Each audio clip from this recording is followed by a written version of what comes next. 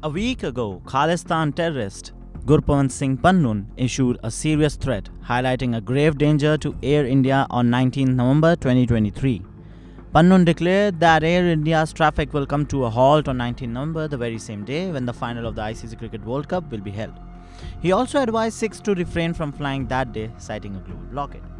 In response to this threat, Delhi's IGI airport and all Punjab airports were instructed not to issue temporary visitor entry passes until November 30, as reported by sources.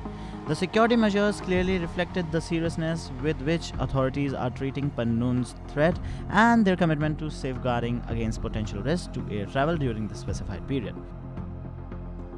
However, despite the efforts, the video continued to circulate widely on social media. Now Canada, which is home to the largest Sikh diaspora globally, has responded after nearly a week. The country's federal police is investigating online warnings by Pannun against flying Air India on November 19th. The ongoing probe was confirmed by the Transport Minister Pablo Rodriguez on the behalf of Canadian government. Following Gurupawant Singh Pannun's video urging Sikhs to avoid Air India, Canada pressed it is committed to take every threat seriously.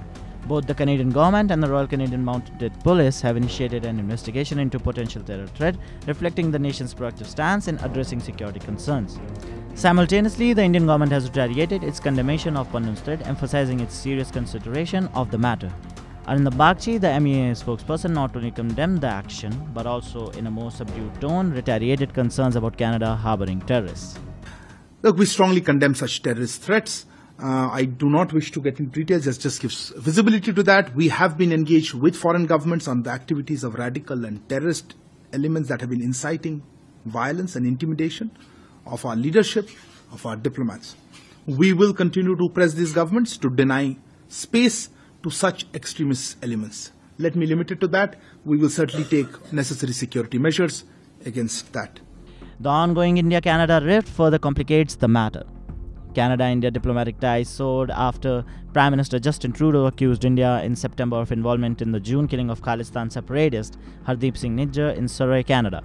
Responding to Trudeau claims, India temporarily halted visa issuance to Canadians and requested Ottawa to scale down its diplomatic presence for parity. While India has since resumed issuing 4 types of visa for Canadians, lingering tensions persist in the bilateral relationship.